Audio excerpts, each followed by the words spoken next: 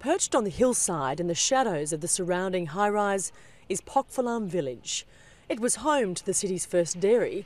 That closed more than 30 years ago, but around 2,800 people still live here in one of the island's last indigenous communities. This village means a lot to me. I was born here and have been living here for more than 70 years. I don't plan to move elsewhere. Suk Ching Fung's family are fourth-generation residents and proud of the village's history, stretching back more than 400 years. The local population lived around the dairy, and after World War II it became home to a flood of refugees from mainland China. But its central location on Hong Kong Island has made it a target, with developers keen to demolish the site. There has always been talks every 2 or 3 years about knocking down the village.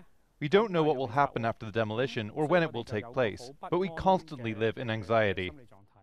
Despite decades of campaigns, locals have failed to convince the Hong Kong government to preserve the village. So now they're turning to the public for help. This is their first open day. Tickets were $50 each and the tour was sold out, with visitors given an insight into the historical significance of village life. I hope to see this place preserved because village life is what the villagers love the most. As such a big opposite to living in Hong Kong Island, and that you can find this not too far away from our place, and it's very beautiful. There are plans to restore and preserve parts of the dairy. The government has already committed around $15 million to turn it into a public museum. But there are no guarantees that the rest of this village built around the dairy will also be saved. The village's cultural heritage has been recognised overseas. The World Monuments Fund, based in New York, dedicated to preserving heritage sites, has placed it on its watch list. Conservationists hope that open days like this will convince the Hong Kong government to do the same.